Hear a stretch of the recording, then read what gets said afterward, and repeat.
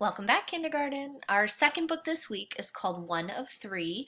This story is going to go along with our essential question again. What is it like to be the youngest in a family? So the story One of Three is by Angela Johnson. She's our author, and the pictures are by David Soman. This book is a realistic fiction book. So we know that fiction means pretend, but it is a realistic fiction book. And that means that this story is pretend, but it really could happen. There might be families out there that this story is exactly what's going on in their house. So realistic fiction is a pretend book, but it could really happen. And what I thought I'd do today, instead of reading it, is I'm going to press play and you're going to listen to the story today. So I might chime in and talk about it a little bit, but here we go. One of Three. Angela Johnson. One of Three. Pictures by David Soman. So we're going to read and listen to a story about three sisters. So there's an older sister, a middle sister, and then the youngest sister. Here we go. Since I can remember, I've been one of three. Eva, Nikki, and me. Okay, so and me. So Eva is probably the oldest, Nikki is the middle child, and the girl who says and me is the youngest child, the youngest. Did I skip one? Oh, no, here we go. One of three sisters that walk to school together, down the street together. One of the three in the sun and the rain. So if you have maybe two other brothers or sisters in your family, you would also be one of three. So you might be making a connection to walking to school with your siblings. I'm one of the three that lives in apartment number 2, has long hair and brown eyes, and can sometimes play hopscotch by the trash cans if I ask for a long time. Okay, so these girls look as if they are living in the city. It says they live in an apartment building, so that is a building that has lots of different homes inside. So when they play outside, looks like they play on the sidewalk near their apartment building. On Saturdays, I'm one of the three that sits outside the bakery and looks and smells and smells. So the girls, the sisters, look pretty happy. Looks like they enjoy spending time together. And I bet they're thinking they maybe might want a little treat. What do you think? Let's see. I'm one of the three that squeezes into the taxi on snowy days with Mama, Aunt Sarah, and Grandma, and it's warm there. Okay, so they're riding in a taxi. I told you previously that it looks like the girls live in a big city. Sometimes when people live in really large cities, they don't own cars and they take taxis when they need to go places, or even the subway or trains. So they're riding in the back of a taxi. I'm one of the three that looks just like our Mama, smiles just like our Daddy, and holds hands with my sisters in the store, looking like triplets. almost. So it must be that some people say that they look alike, right?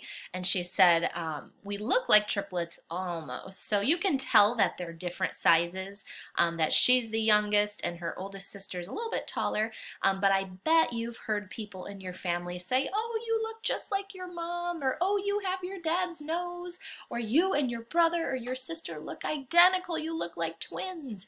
Sometimes people say that about kids in a family because you do. You look a lot like the people in your family.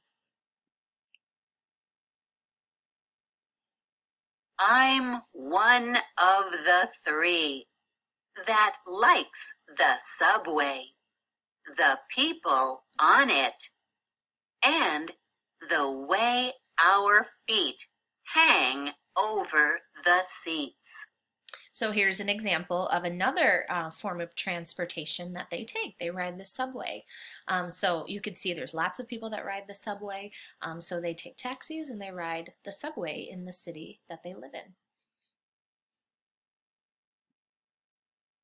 I'm one of three who lives over the flower shop.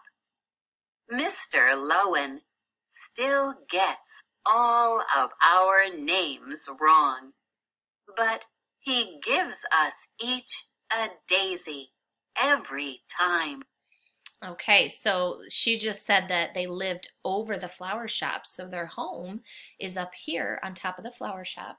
And whenever they see Mr. Lowen, the man who works at the flower shop, he gets their names wrong every time, but he still gives them a daisy. So that tells me that they really must look a lot alike if people are getting their names mixed up a lot.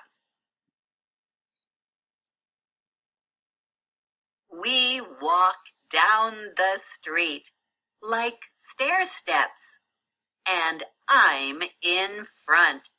Okay, so what does that mean, stair steps? So the oldest sister is up here, and then it gets a little shorter for the middle sister, and then in the front is the youngest girl, and she obviously is the shortest. So it kind of looks like stairs going down. Sometimes Eva and Nikki say I'm not invited to go with them.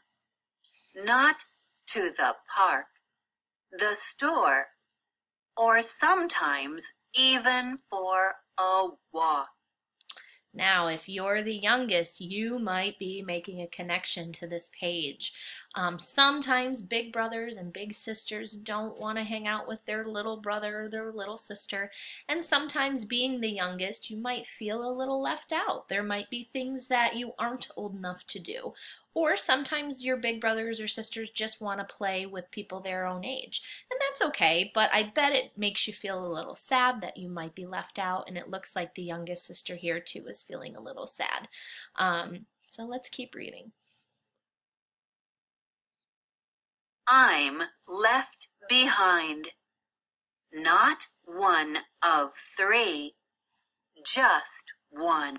Okay, so yeah, we can see that her face has changed, huh? She's looking very sad, and her eyes are down, her lips are down. She's slumped down on the ground. She's feeling a little left out. So she's saying, I'm left behind, not one of three, just one. So she doesn't get to be with her sisters right now. And that's okay. It's okay to be by yourself sometimes. It's okay to spend time away from your brothers and sisters sometimes too. But sometimes when you are the only one left at home with mom or dad, maybe you get to do special things. So let's see what happens. Then Mama calls me sister and says I'm too little to go there or do that. So maybe I just want to help her paint or read to her. So Mama's trying to console her and make her feel better and say, you know, you're too little to go with your sisters, but I have a special job for you. You can help me paint, or we could read stories together. Daddy says that I have to be the baby sometimes and keep Mama and him company, just sometime. Now, looking at her, we know she's not a baby, but what do they mean by that? Sometimes your parents might say, oh, but you're my little baby. We know you're not a teeny tiny little baby anymore, but that just means you're the youngest. And sometimes, you might not get to do those things with your big brothers or sisters, but her special job is to keep Mama and Daddy company. I miss Eva and Nikki and me. But when it's just Mama, Daddy, and me, it's a different kind of three. And that's fine too. Yeah, so she looks like she's feeling a little happier. So she said it's a different kind of three. She's still one of three, but it's with Mommy and Daddy now. And it looks like she gets to have some special one-on-one time with her mom and dad, and that's really special too. And then when her sisters come home, you could see that she's sleeping on the couch, but her sisters still really care about her. So just because they didn't want to play with her today or go with her or have her come with them doesn't mean she doesn't care about them, okay? So thank you for listening. I'll be back soon. Bye, kindergarten.